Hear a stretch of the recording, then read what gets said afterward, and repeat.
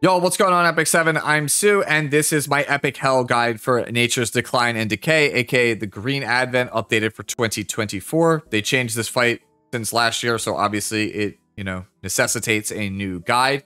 I just want to say that this is Advent content, therefore it's some of the hardest in all of Epic 7.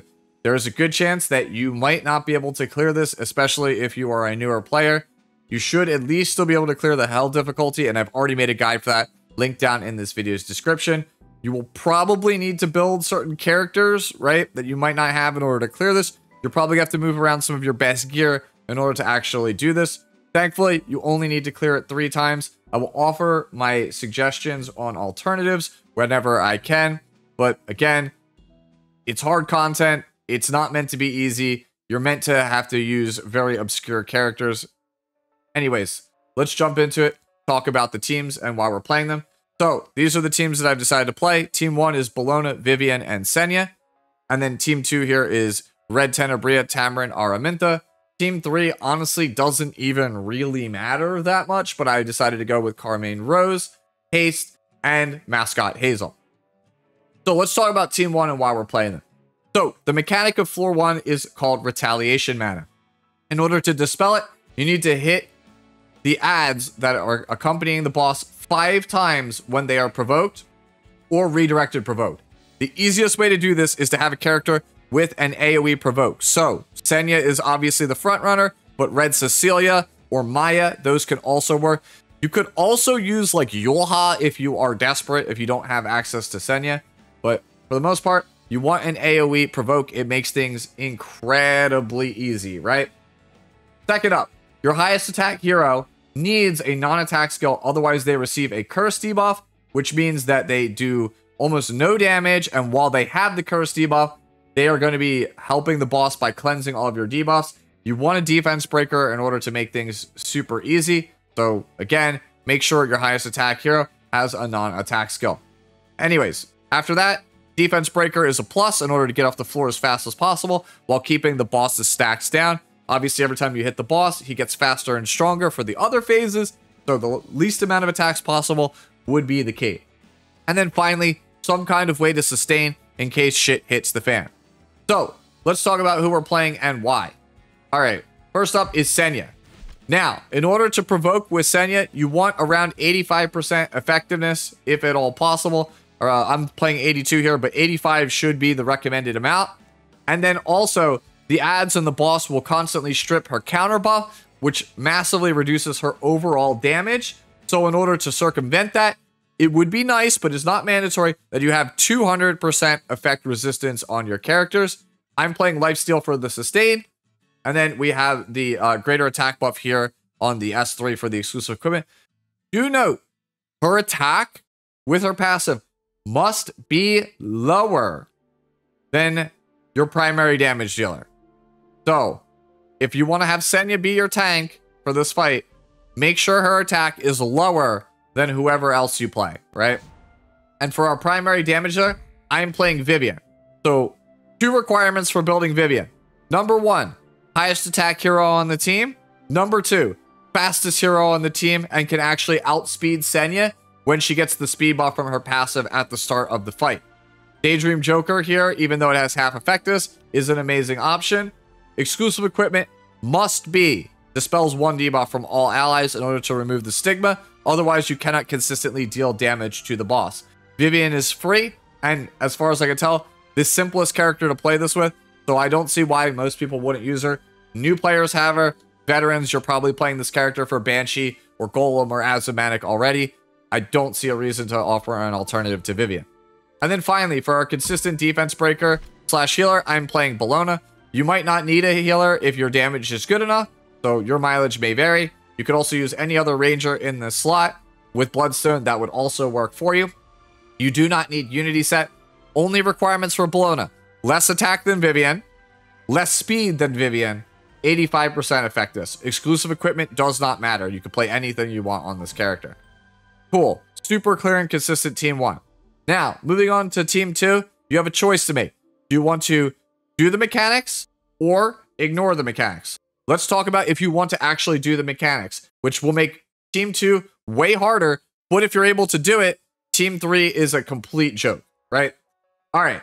So in order to get past the second phase here, you need to hit the boss 5 times with single target attacks while they have 3 or more debuffs.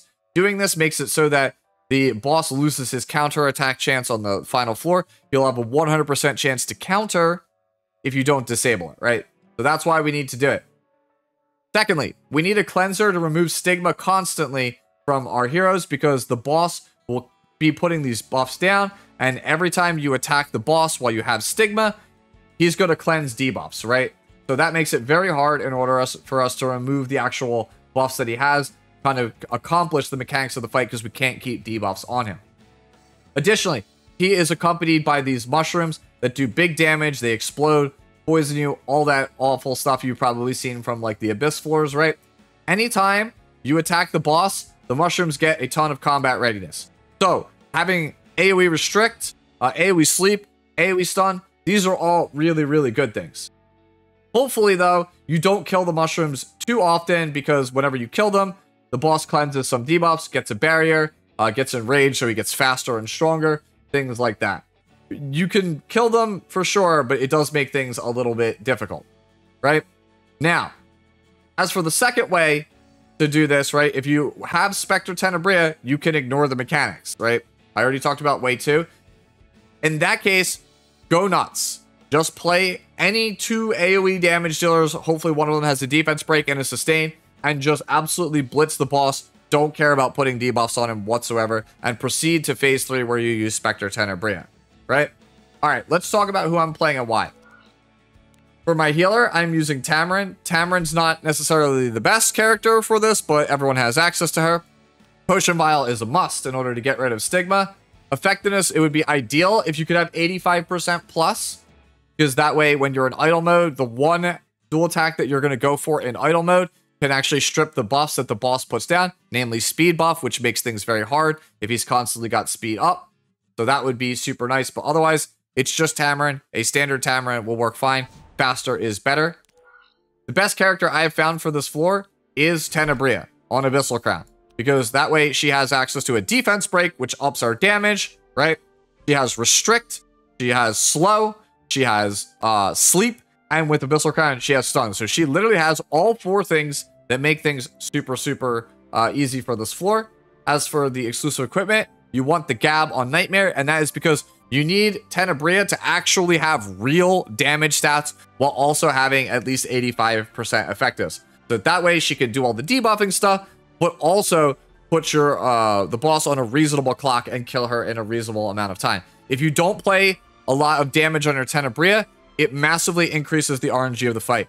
Please get your damage as high as possible. I've cleared it with as low as like 220 crit damage and like 3,000 attack, right? That is the lowest I've cleared it with, and it is miserable. Having over like 3,800 attack, 250 crit damage will make things so much easier. Now, for the final character, you can play nearly any damage dealer that you want, but having a character with debuffs that also deals damage is an amazing thing to have, which is why I'm going with Aramintha. I have also been able to clear this thing with Serila, right? So you can use Serila if you so choose. She is a free-to-play option, right? But I'm going with Aramintha, and you want your attack on Aramintha to be super high because you're not playing a primary damage dealer, so you need your burns to be impactful. By having a character that has burns on your team, it makes getting the 3 debuffs absolutely trivial. She also has stuns in her kit as well, so that'll be fine, right? Now, as for the artifact, I'm going with Yulha Violin in order to help Tamarin like lighten the load and get rid of the speed buff that is constantly on the boss, get rid of the barriers it puts down. So Aramintha is like a very elegant solution. 85% effectiveness. After that, dump everything that you can into attack and speed. It will make your life a lot easier. And yes, before someone asks, Silverblade Aramintha will work just as well in this same exact slot. So yeah, Aramintha is my choice for your primary damage dealer because she just does good damage, which has really high attack, and also makes the mechanics a breeze. So again, choose her if you have her. Otherwise, you're going to have to get pretty creative and pick another primary damage dealer that also happens to have some debuffs in their kit that are not defense break, slow, right, restrict, or sleep.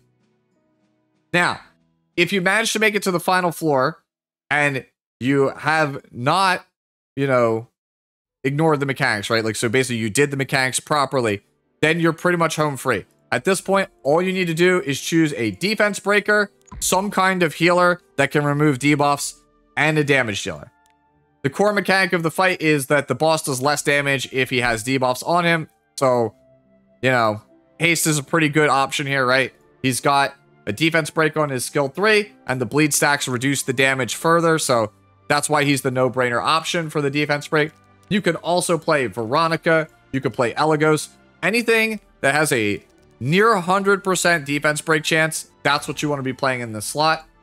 Since I'm playing an all-fire team, Mascot Hazel is the very clear healer choice here, because she gives greater attack buff, cleanses, and heals. Prophetic Candlestick here in order to cycle her cooldowns a bit easier. Montmorency also works in the slot. I'm sure Destina probably also works in the slot. Any healer that also can cleanse is good, but Mascot Hazel gives an attack buff, so she's got a 1 up there. That's why I'm choosing her. And then in the final slot, you have Zealot Carmainerose. You could play any damage dealer in the slot. I'm just choosing Zealot Carmainerose because free-to-play option also has debuffs in the kit, so she can help out Haste, makes things really easy. Has a really nice combat readiness pushback as well, in case things hit the fan, so that's really good. As for effectiveness, if you do decide to play her as close to 80% as possible, I'm just using an artifact that gives a bunch of effectiveness and gives Vampiric Touch, so that way we could further load it up with debuffs. But honestly, if you've made it this far, like even Senya probably works fine. You probably want to play Haste plus Senya. I've had people tell me that like Elagos and Veronica just simply aren't super amazing with Senya.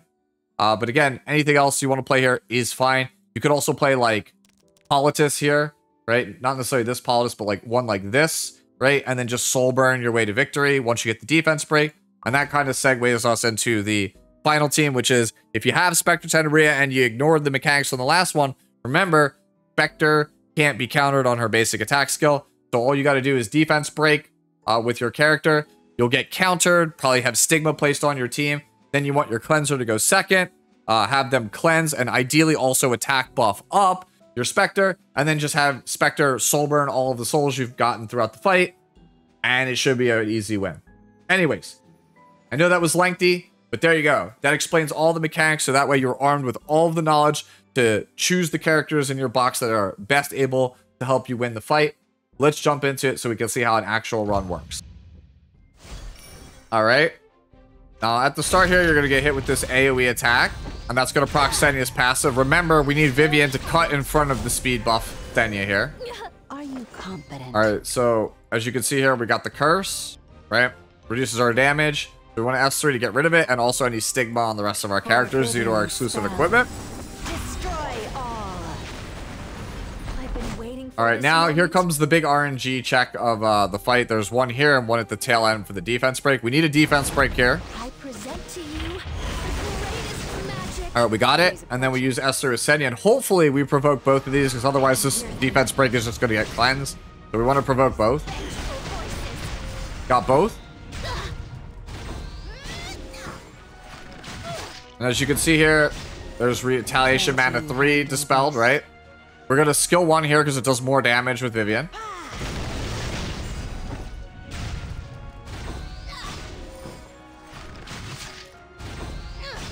There's retaliation 4. Now we want to use Butterfly Fan here, the S2, in order to pick up the last retaliation mana and still deal damage while building focus, right? Get ready, everyone. And then we just rush the boss. I'm all ready. Skill 1. I will do my best. And then the S3 should pick it up here. All right, if not, we'll pick it up on the next attack. May the grace of the battlefield be with you. Get behind me. All right, now we go to the next phase. You can't. All right, so if Tamarin goes first, you actually want to skill 2, because if you hit anything else, you'll just push everybody up. So just skill 2. Go away. And now you want Aramintha to stun everything here, or sleep if you're Tenebria. I'll show you the advantage, though, of having both of these characters on the same team, though, in a second. What are you gonna do? You may try. All right, so now you can basically push everybody back here with Restrict if they're all stunned. Weep and wail. All right. I think. And now it has 3 debuffs, so we could go here. There's counter attack mana 1 to spell. Shall we begin? We can go skill 2 here. Rest in peace. Immature. All right.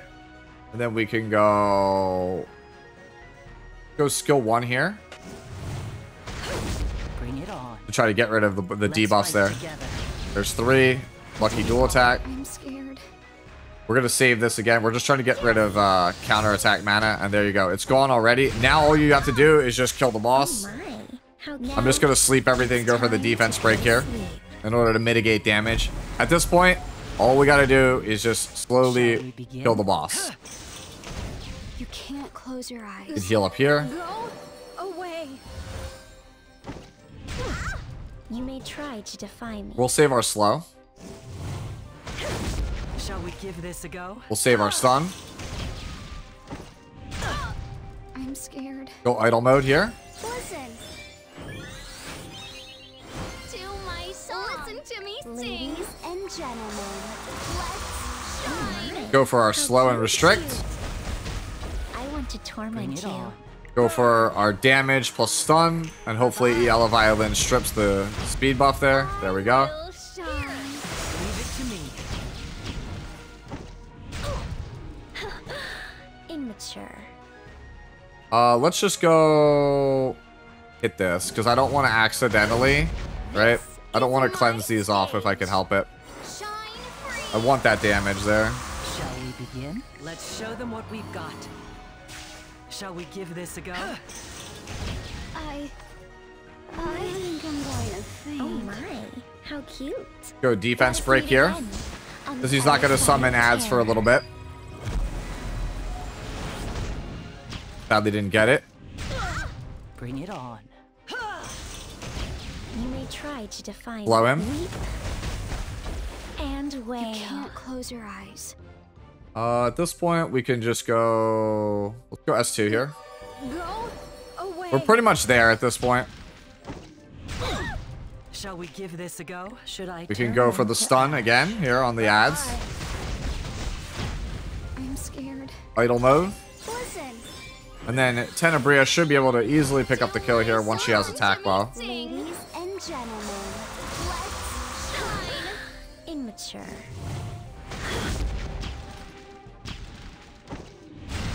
I say easily, and then she proves me wrong. All right. There we go. Phase 3.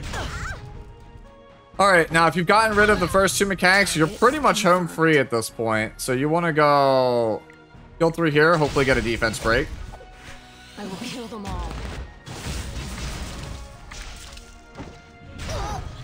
Time to spread the word. All right, so we want to go skill 3 here for the buffs. Oh wait, it's already too late. You'll help me, right? Skill 3 here on Hazel. Please hurry. It's urgent. How dare you pick a fight with me? Go S2 here. Will you help me? Heal up here. Oh my, I'll make Push him back. There's no escape. Don't worry. Defense break. I can't do this. We're going to save a girl in uniform just because he's going to strip it in a second. If I win, you join us. Deal? How dare you pick a fight with me? Hopefully get a defense break. Got it. I wish someone would help me. Girl in uniform. Uh-huh. Just as planned. Kill 3. You're somewhere nice. So be good and follow me. Target confirmed. Defense break. This is what you get for playing with me. You'll help me, right? Kill 2 to heal up. Oh, come S2 on. to push back and deal damage. As you can see at this point, it's like near impossible to lose. Shall I kill all of you? And there you have it.